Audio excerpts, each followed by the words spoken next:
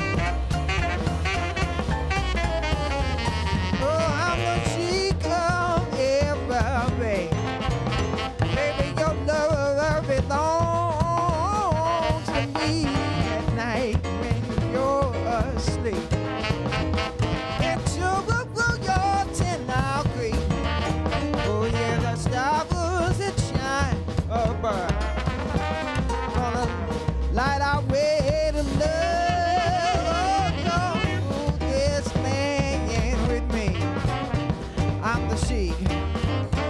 I'm the chic. I'm the chic, baby. Oh, I'm the chic. I'm the chic of L.A.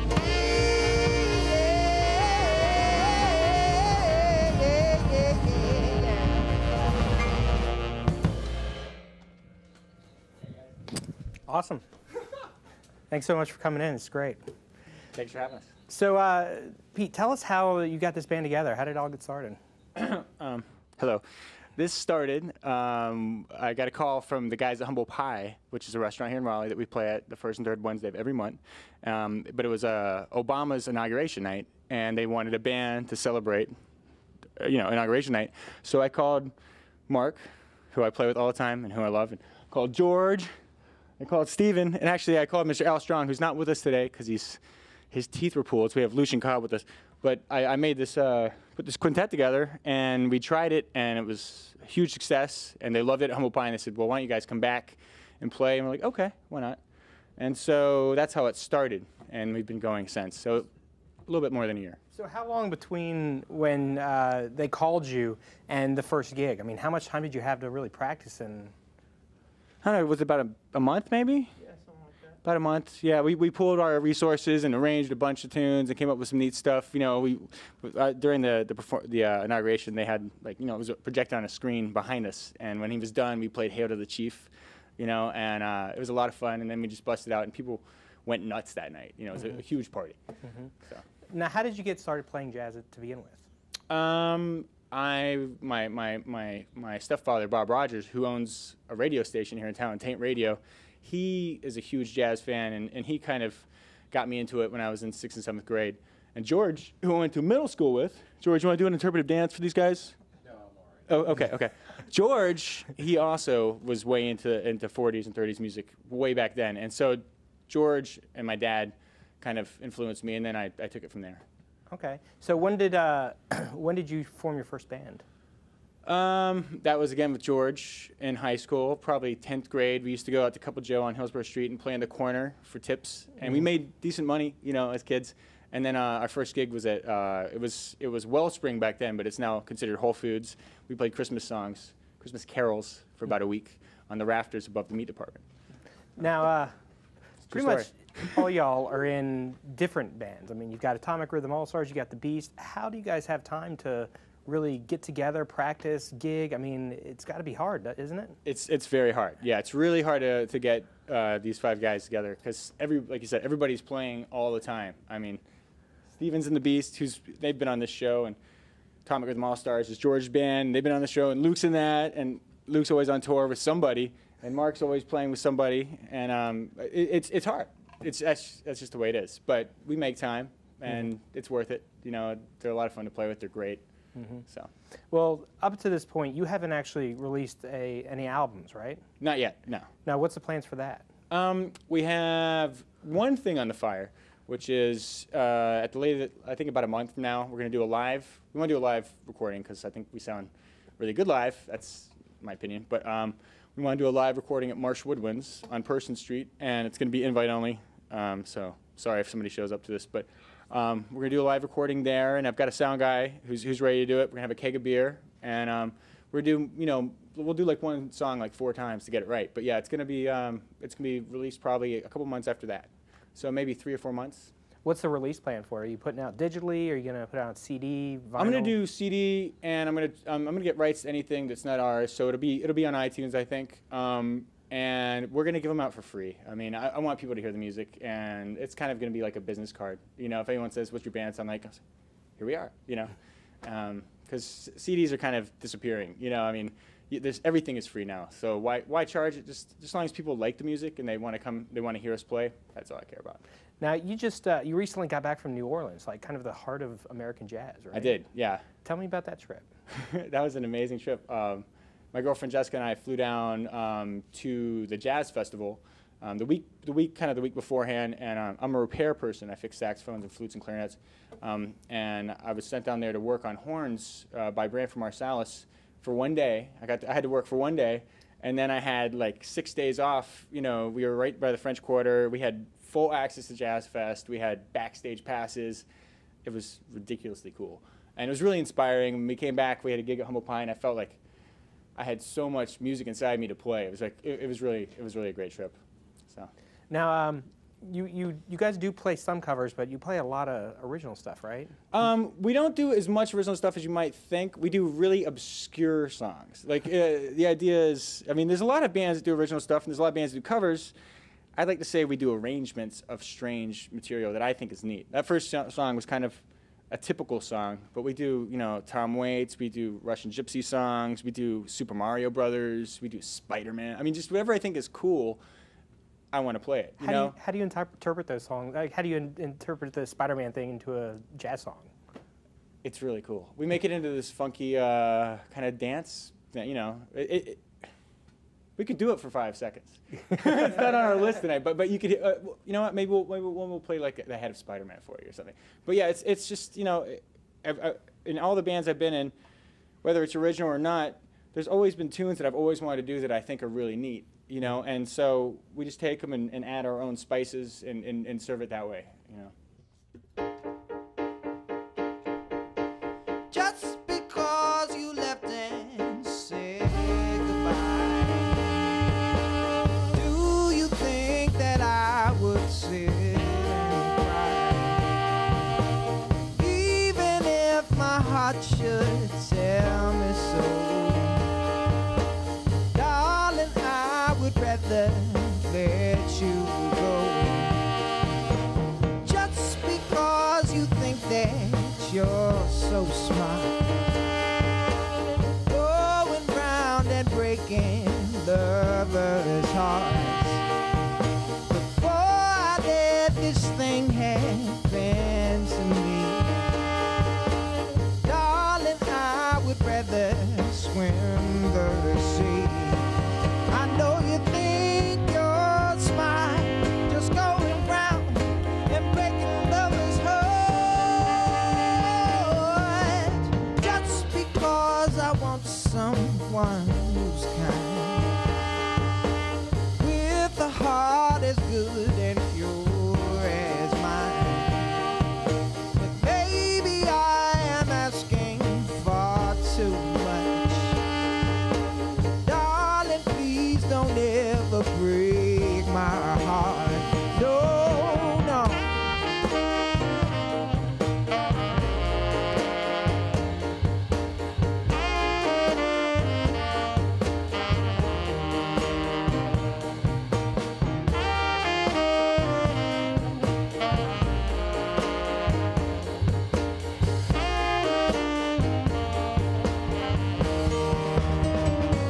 I know you think you're smart, going round and breaking lovers' hearts. Just because I want someone who's kind, with a heart as good as yours is mine, yeah. But baby, I am asking far too much. Darling, please don't ever break my heart. No, no.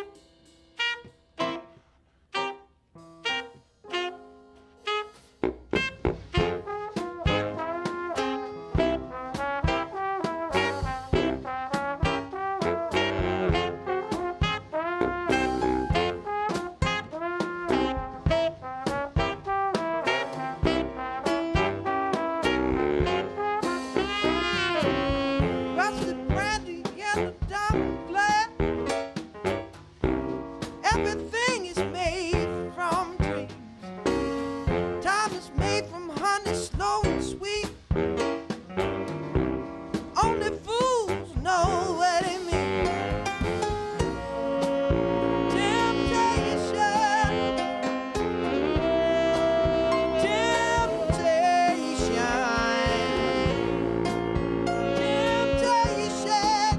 oh, I can't resist, no. I know that she is made of smoke, but I've lost my way. And she knows that I am broke, so that I must pay.